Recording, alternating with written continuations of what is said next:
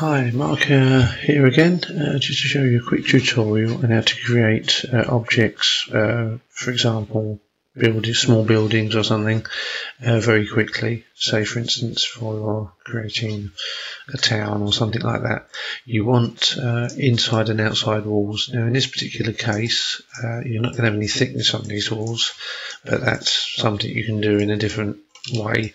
But this is just to create something fairly simple, again low poly as well.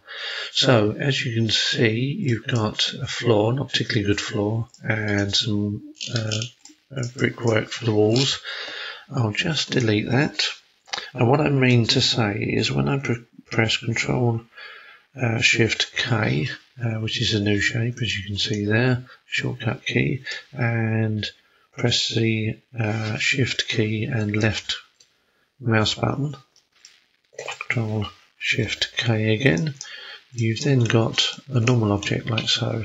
Go onto the face selection, only the top one, and press backspace.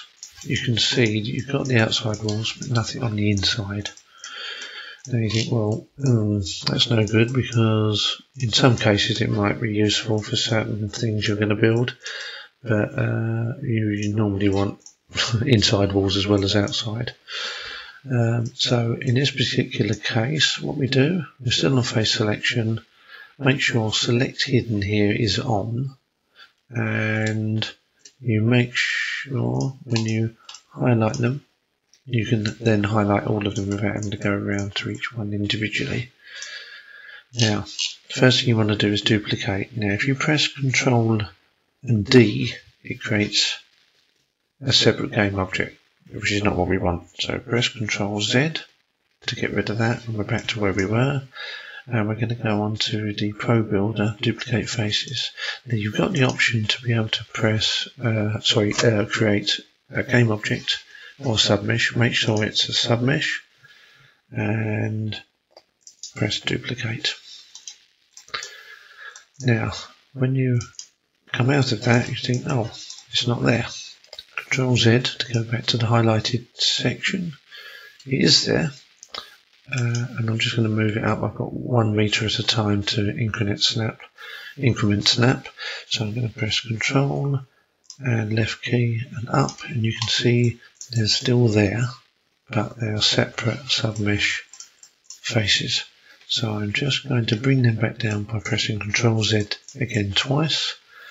Come down to here, which is flip face normals. If you put the mouse pointer on it and press the Shift key, you've got Alt N, and that's a shortcut for it. So if I pressed Alt N, you can now see that you've got inside faces for all the walls.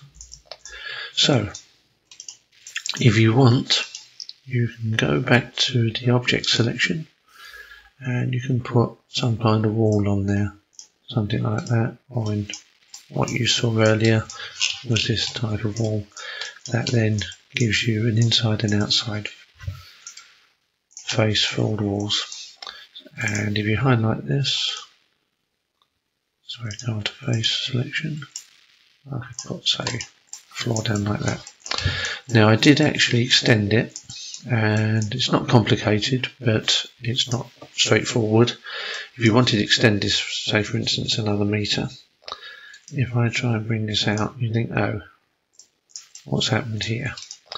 Well, what's happened here is that the inside face came out and extended the whole thing, but the outside face stayed where it was.